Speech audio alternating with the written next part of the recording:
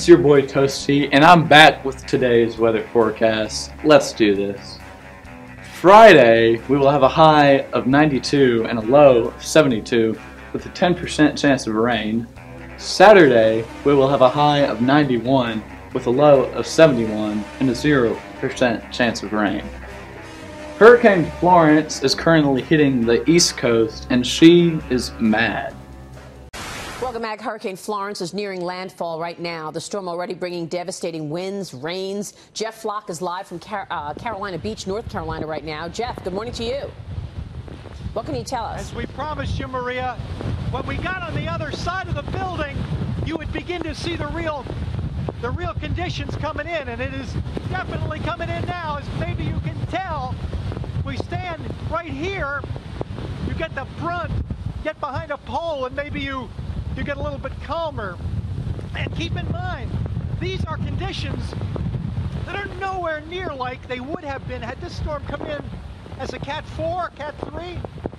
I mean, it's not a wind event, as Janice Dean and others have been pointing out, as much as it is a water event, and maybe you can see the water as well. We're getting pounded with tremendous water right now as well, in addition to the wind. But this is still 75 to 95 mile an hour winds. I'm not in 95 mile an hour right now, believe it or not. And I tell you, I've been in a lot of wind tunnels to kind of test this out. You cannot stand up at 95 mile an hour winds. So this is not even the worst of it. And the storm is not yet on us.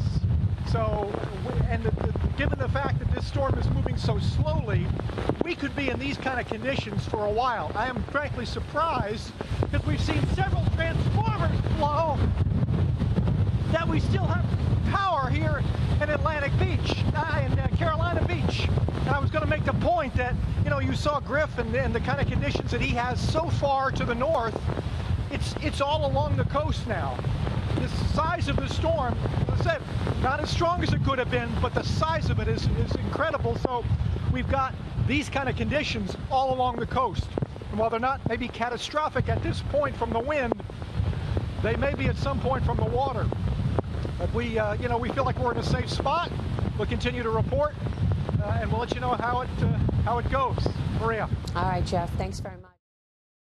Even though it is still a little roasty, this has been weather from your boy Toasty.